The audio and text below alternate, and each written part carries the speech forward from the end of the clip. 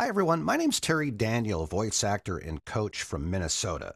I want to talk a little bit about pay to play sites out there. If you are a brand new voice actor, these pay to play sites, basically what they are is you spend money on an annual membership and they send auditions to your inbox. Now, it's not necessarily a bad way to get started, but a lot of these companies do a masterful job in marketing to you, the beginner, and manipulating you into believing that you can't make it in this business without them.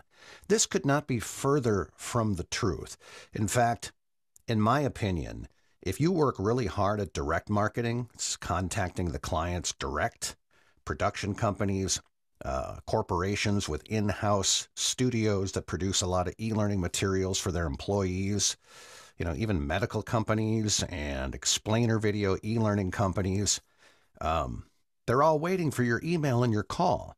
So here's the scoop. Stop giving companies like voices.com your money. They're not only charging you an annual fee, but they're taking large percentages from jobs that you could be booking from their site. They're also, and this is something that has not been kept as a secret in the voiceover business, but let's say you see a job opportunity on voices.com and you'll notice the project budget for the talent.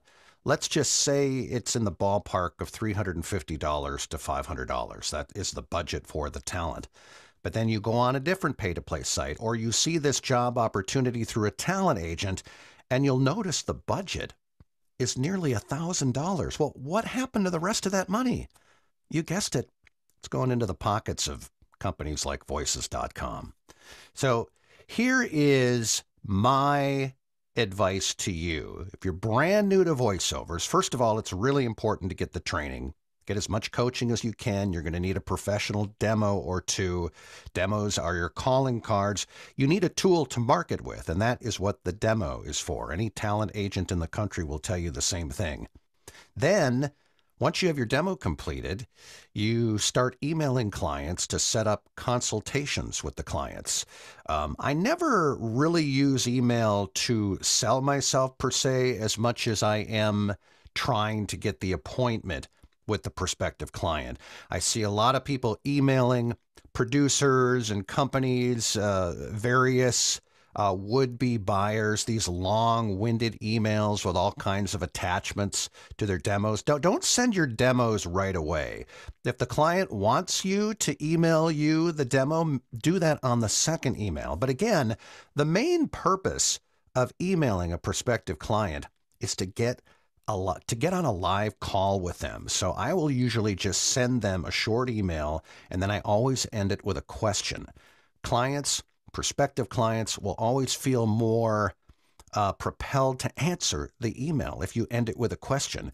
If you just let them off the hook like, thanks, have a nice day, basically saying, oh, well, I don't even have to get back to this person. It's a strategy that worked for me back when I was in radio sales. End all your emails with a question.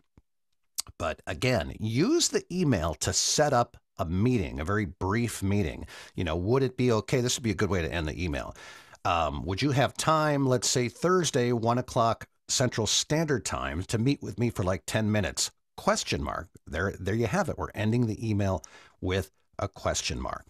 That is really where your primary focus should be.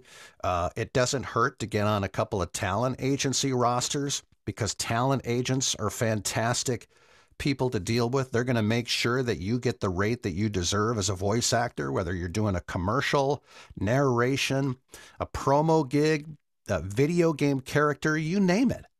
Agents are great. I'm not trying to put agents in the same room as these pay-to-play sites, because I do believe that these services like voices.com are just an absolute ripoff. They're pocketing way too much money and keeping so much cash from the talent.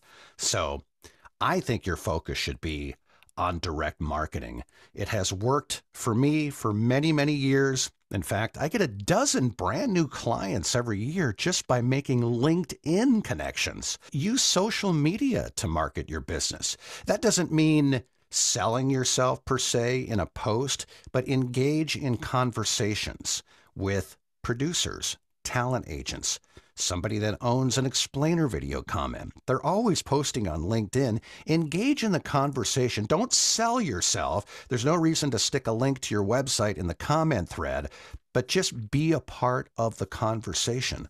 The more times you do that, the more, the more the client is going to notice you. And then eventually they send you a direct message. It happens to me all the time. All right. I hope this advice helps. Just like everything you read and hear on the internet and social media, you always have to take everybody's advice with a grain of salt.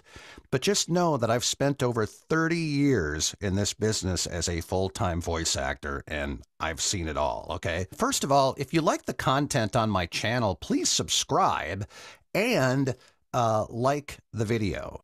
That really helps push our content on YouTube because as you may know already, there's a lot of misleading information out there regarding the voiceover business and what you need to do and what gives you the best chance to succeed. So that helps us out quite a bit. If you're interested, by the way, in coaching with us and getting a couple demos professionally produced, go to uvtcoaching.com and we'll have a conversation. Looking forward to it. My name's Terry Daniel, voice actor and coach from Minnesota. Talk to you soon, everybody. Have a great day.